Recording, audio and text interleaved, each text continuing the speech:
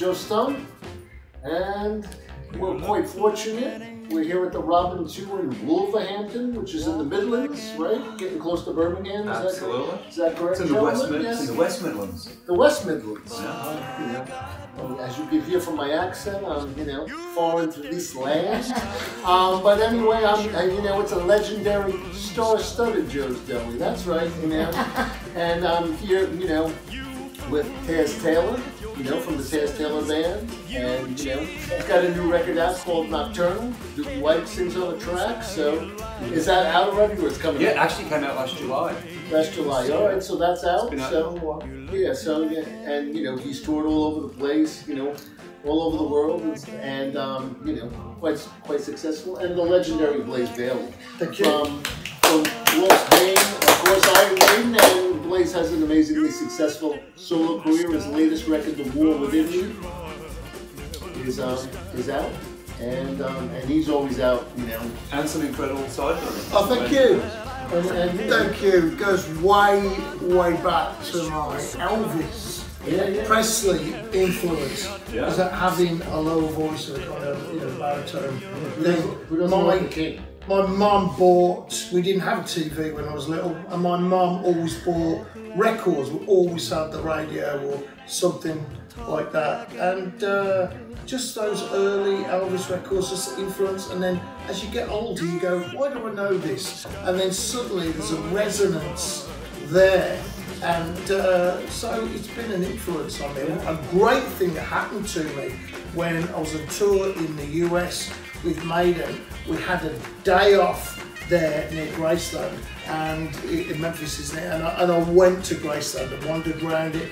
And the sense that you've been there, the sense of it is, okay, there's this amazing entertainer, but there's this incredibly generous person. All the awards, gifting to hospitals and schools and everything like that, a huge part of this community. It's very humbling, I found it, I was looking forward to seeing more motorcycles because Elvis bought a Harley Davidson every year. He bought the new model Harley Davidson. Sadly, that got sold off and passed away.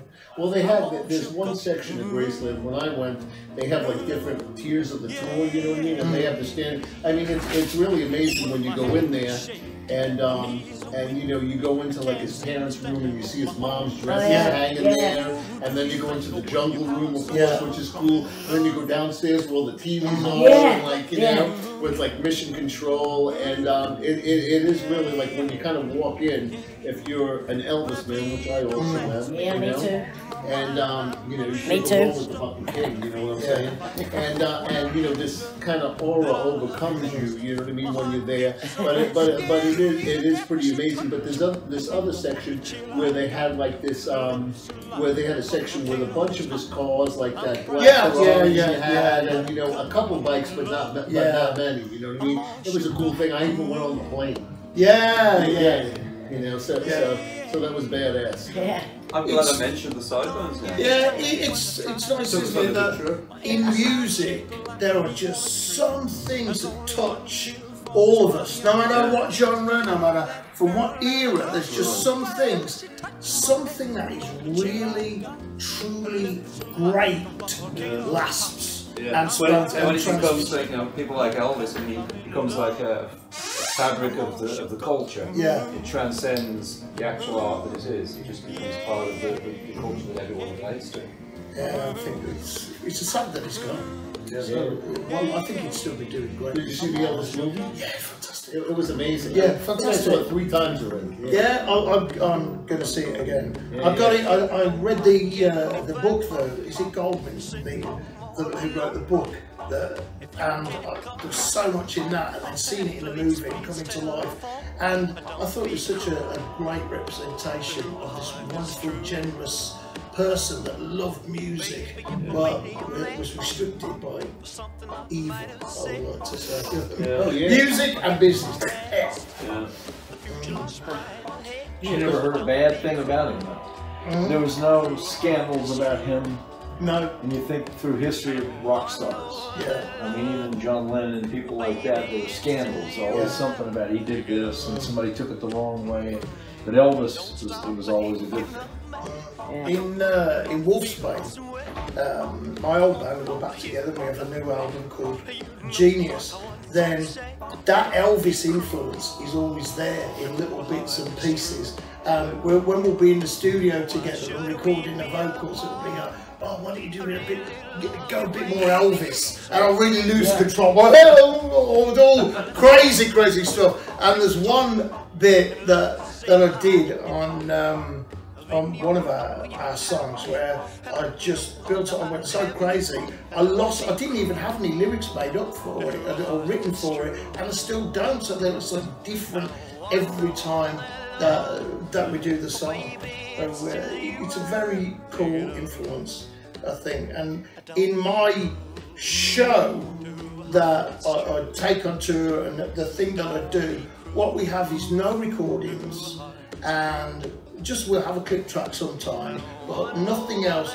And always there's the thing that the intro to the song can carry on, or it can stop or be shorter, or we can get together and just go, come on, and quiet the band if we feel there's a vibe in the room, if there's something going on. And that's really from that Elvis era, from the Vegas era, Elvis really, and seen a few of those old movies. Oh yeah, especially in the movie when he's rehearsing and he and the whole thing. That's like a badass. It's so cool.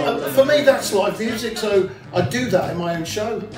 We'll leave the intro going and start talking to people, and then get the song going. And exactly. So it's nice. It's like typing, you know. Who the fuck wants to do that? You know what I mean? Yeah, it's got to be in the moment. It's a nice, as the king intended it. Yes, it's a nice way of doing things. I like it when things, they transcend the script. You play the songs every night, but then there's something that could happen.